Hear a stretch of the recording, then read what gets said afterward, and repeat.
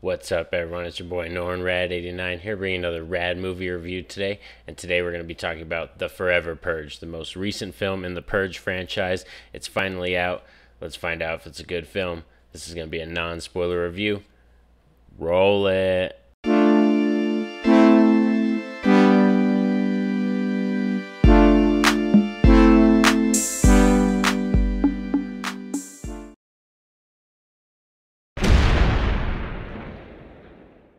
So, The Forever Purge is the most recent film in the Purge franchise, supposedly the last one. It's actually the 5th installment. So let's talk about some of the positives of this film.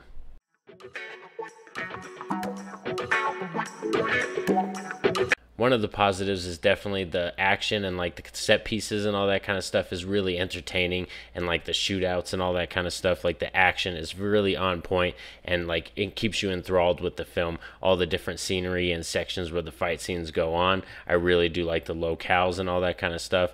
Add to that, we also got some really good solid actors too. Like, they're not like big known actors, but Josh Lucas is probably like the most popular one in this film, but there's other kind of actors that you guys might know their faces, and they all do like a really good job of just playing these realistic people that are in this era of like, oh, the purge is still continuing even after the sirens go off. Like, these people just continue the purge. There's this other group and they just want to purge forever, you know. So like, that's the kind of thing. It's really got, like I said, some good solid actors that are make it believable, the characters that they are. Also, I do really like the concept of this film. Like, I am a big fan of the Purge films, and being that, like, oh, the Purge finally goes off, and then, like, there's a group of people that continuously, like, just want to continue purging. Like, it is a really interesting concept to me. And then, like, you know, America's basically, like, just a hot zone of, like, people purging. So Canada and Mexico open up their borders to Americans so people could flee over there for, like, the next 6 hours. So, like I said, it's got a really, like, fast-paced, good storyline, like, easy storyline to get attached to. You know, it's not the greatest, but it's easy to get attached to, and that's why I really liked it, you know. And it was something different from the previous films. So let's get down to talking about some of the negatives of this movie.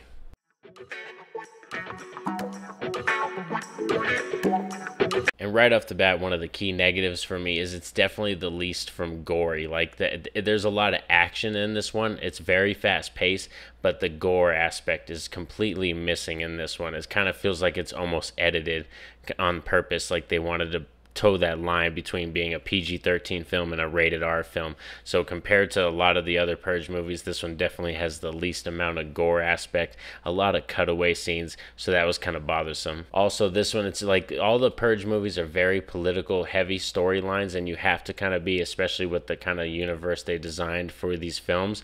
But this one has a lot of kind of just racial tones and racial stuff going on, that it's very heavy-handed, like, and it kind of seems like they tried to tackle a little too many things, like, and say too many comments on some things. Like, I do like the approach and what they were thinking of doing, but I just think the execution wasn't really there, and it didn't really say as much as they wanted it to say. And also, there were some scenes for me that were just a little bit confusing. I kind of lost track of where certain characters are, and like certain characters, and we ended up in a new area and I didn't really realize how we got there. So I don't know if that was a case of editing, or just like the writing, like, you know, jumping from place to place, and they really had holes or plot holes in the film, but it just seemed that way for me. So I don't know if I looked away too long from the screen or something happened, but I did lose track of a few people sometimes in certain areas. But overall, I think this is still like a decent film. It's definitely not the worst Purge film. I would probably put this one at number 4 out of the 5. I think the first Purge is still the weakest, so this one tracks in at that number 4 spot. So it's still an average, like, Purge movie. It's just the other ones do so much better in having much better stuff to say and the execution of what they want to say, and they also have a lot of that gore aspect that, you know, lends to like being, you know, a horror film, and you really want that, even though the Purge films kind of drifted more towards action. But overall, in my book, this film's gonna get a 5.5 out of 10. So, you know, it's just a little bit above average. Definitely, I wouldn't say like, you know, run out and spend your money on this in the theaters. You know what I mean? It's not like that kind of film. Like, you have to see it. You know, if you're a hardcore Purge fan, I can understand you want to check this out, but I would wait for this one just to be like, you know, rent or on demand kind of thing for you to check it out. So thanks for hanging out with me all for another Radd movie review. If you've seen the film, hit me up in the comment section. Let me know what you thought of the film. Did you like it? Did you hate it? all those kind of things, and hit that like and subscribe button so you can stay up to date on all the content that I put out. It definitely helps out the channel. Have a safe and happy day, everyone. Peace out.